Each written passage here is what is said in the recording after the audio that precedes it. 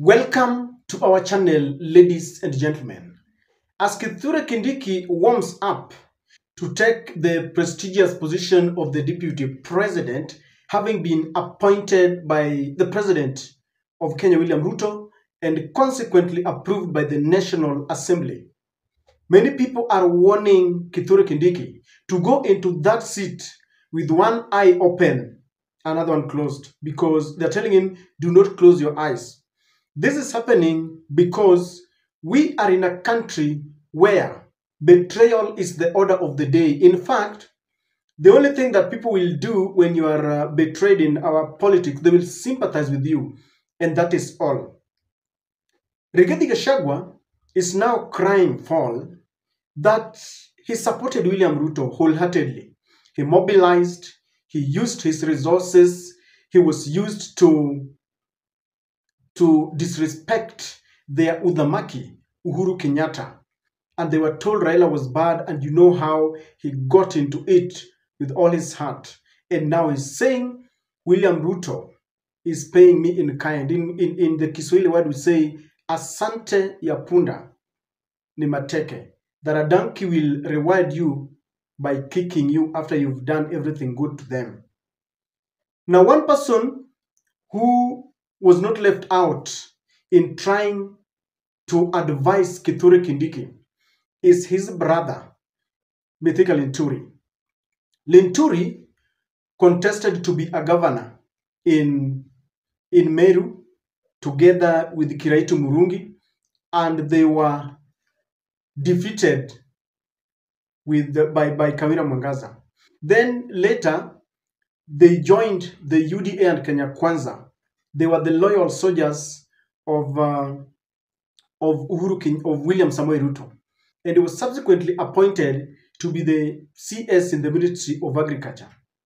That docket was messed up, especially with the claims that fake fertilizer had gotten its way into the market. Mithika Linturi, instead of being humble, was chest thumping, because he was being protected by the powers that be. He was being protected by William Samoei Ruto. And I remember at some point, together with the Tumbi, they were saying that those are Azimio bloggers, those are Azimio fake news. Back then, they did not know that Raila was warming up to be in the government. Now, Mithika Linturi regrets that after Gen Zs went to the streets, he was removed from his docket. And when William Ruto was reconstituting a new cabinet, he was not there. And he regrets one thing, how he wishes he knew. He would have penned a pen to paper with William Ruto. They went there as friends. And is warning the new DP to be very careful. Because, you know me, I'm jobless. And I can tell you for free and without any fear, when you are making negotiations, when you are structured, you come out stronger, you are better, and you cannot easily be targeted. And I will tell you how I regret today that today I regret, because, you know, I've been a politician for a long time. I'm a practicing one. And why I'm telling you we have to open up our eyes now, because we do not want regrets in the future. That because, you know, well, we're very close to the president, and you know the kind of war and the kind of push that we did. And you know, I've always been very firm in something that I believe in. Katiba yako reta kidomo, eto tuada ndere ke bage no ara. Arungami next kid. Uhuru Kenyatta, no to support William Ruto, I could attack Yongo and Damura, I don't care. Right? We'll go with William Ruto.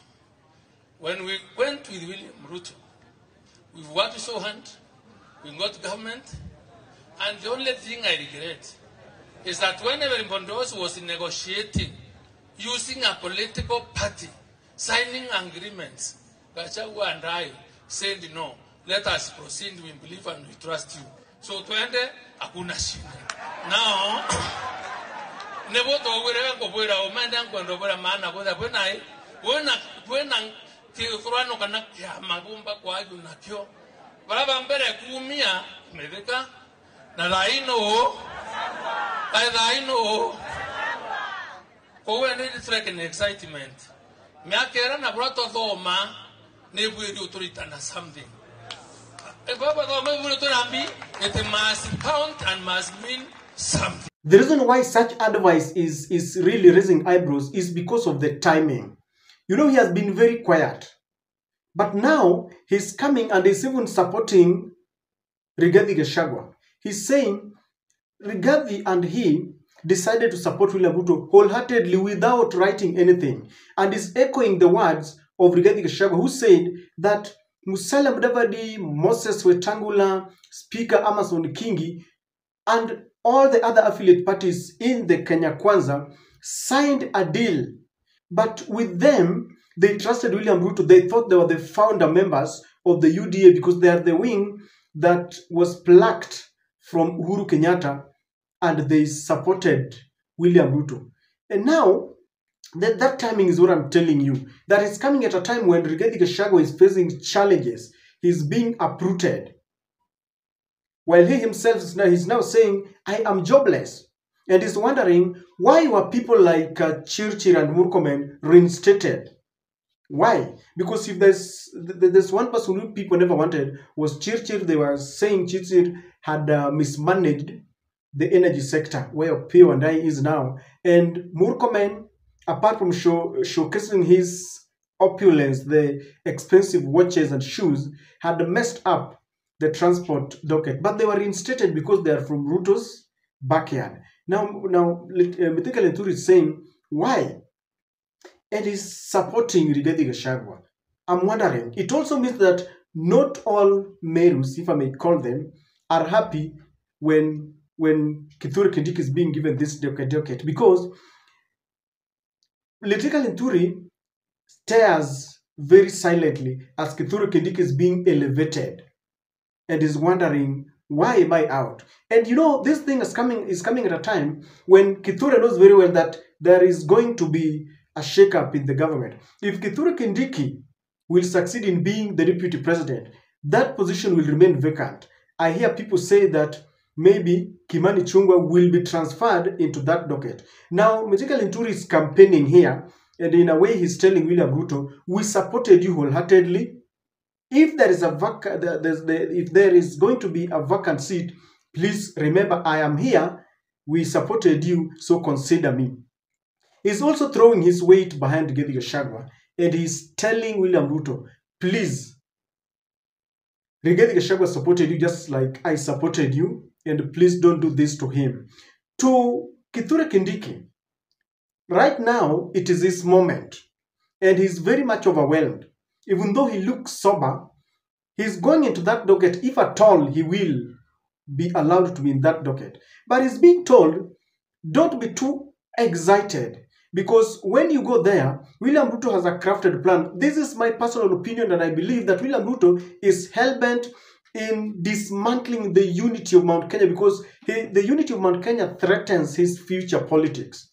He has had this, he has harbored that scheme for some time now. That's why he was saying, kama mnafikiri mko na shida na Wakikuyu, sisi tuko na shida kuliko nyinyi. Lakini saa zingine unaacha tofauti kando, unachukua serikali kwanza ndio ufanye nini udili nao. He was simply saying that if you think that you have a problem, I think he was addressing some people who are like they had a problem with Mount Kenya people, and he was telling them, if you think that you've got a problem with Mount Kenya, we the Kalenjins have got a bigger problem.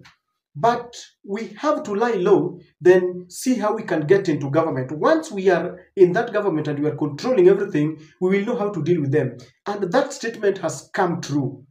He's really dealing with them by, divide and rule. So Kithure is being told he's next in line.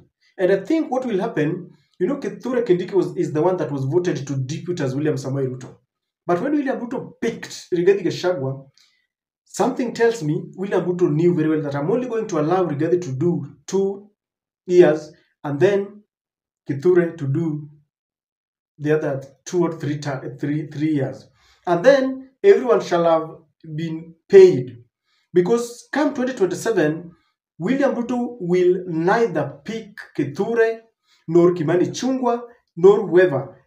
He is done with Mount Kenya. Trust me. William Ruto is looking to the west, Nyanza, Western, the coast, those areas that Raila used to control. Because this merger is one that is going to mess up Kenya further. So if there is any leader from Mount Kenya who is being used to betray a brother, people like Kimani Chungwa, Anne Waiguru, maybe Kithure Kindiki and all those, let them be very careful and they're being warned.